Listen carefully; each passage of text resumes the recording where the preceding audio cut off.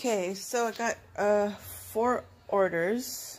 This nice little cashmere sweater sold. This Charlotte Russe, I reduced the price on it. It sold. And one of my mom's plates sold.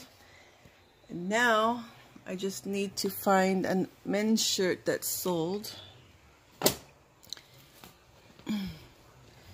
Anyways.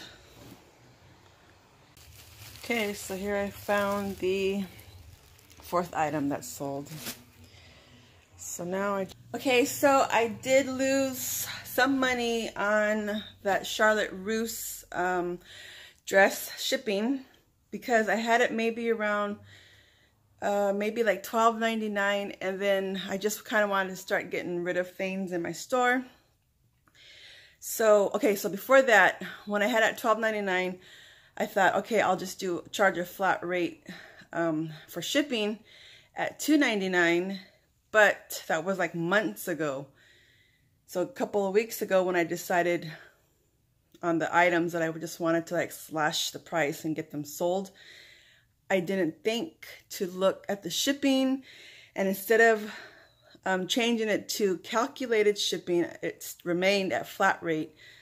And the item, I think I lost like $1 something from the price, the purchase price that the buyer paid for that dress. So anyways, it's all a learning curve, learning process. So you live and you learn.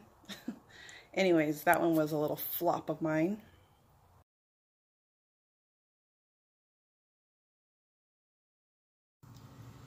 Okay, so Trailerman's shoes. I think I got these for between a nickel or 10 cents. These ones sold this morning.